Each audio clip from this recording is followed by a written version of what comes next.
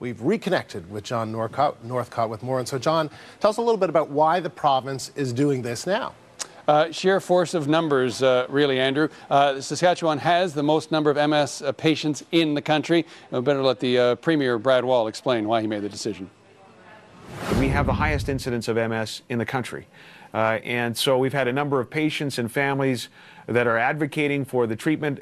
We want to be measured about it. We think a clinical trial is the right place to begin. And so what we're saying is that if the research community brings forward a proposal for clinical trials, we're prepared to fund it. We're prepared to fund those trials in the province of Saskatchewan.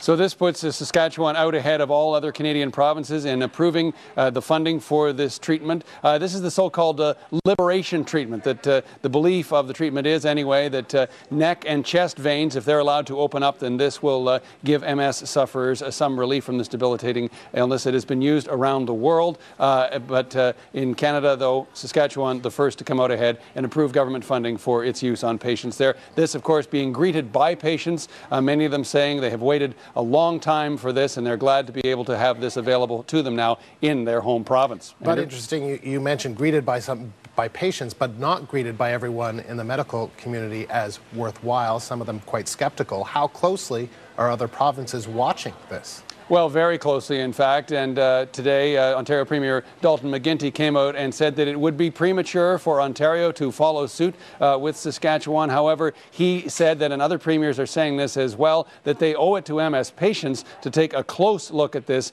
down the road. But at the moment, Ontario, Canada's biggest province, not following suit with this use of this liberation treatment for MS. All right, John, thanks very much. Okay.